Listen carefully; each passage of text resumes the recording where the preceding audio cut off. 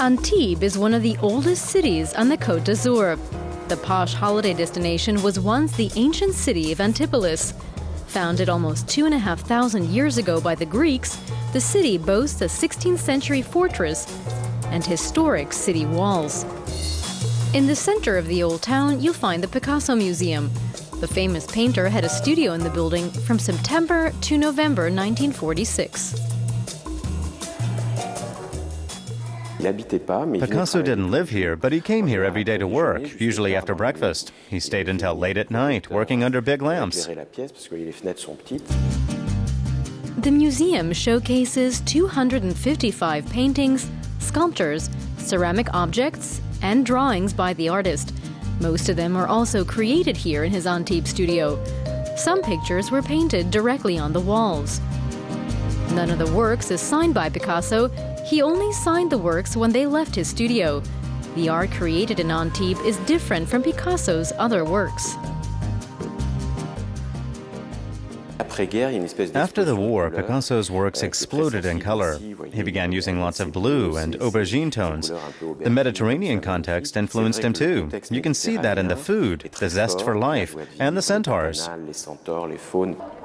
Opposite the museum, there's a shop where Picasso fans can buy souvenirs. But limited edition replicas of Picasso ceramics don't come cheap. One-of-a-kind articles will set you back up to 60,000 euros.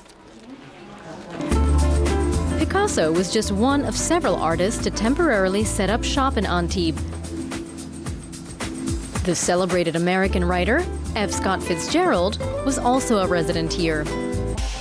The Antibes Marina is the largest on the Côte d'Azur and in Europe. The biggest yachts are moored in the section known as Billionaire's Quay.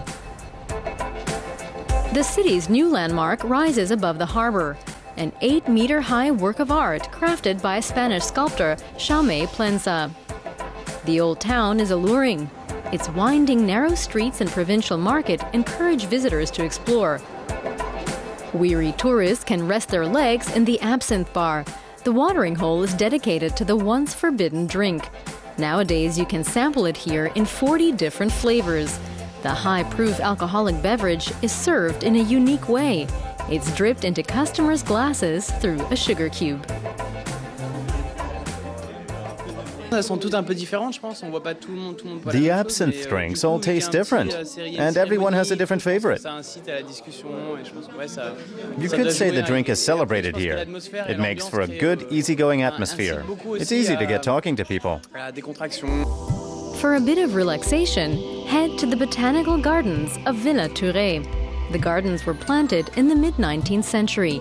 They cover 35,000 square meters of land and feature about 2,500 plants and trees, some of them rare, like this endangered Chilean palm, 120 years old, with a girth of 3.5 meters.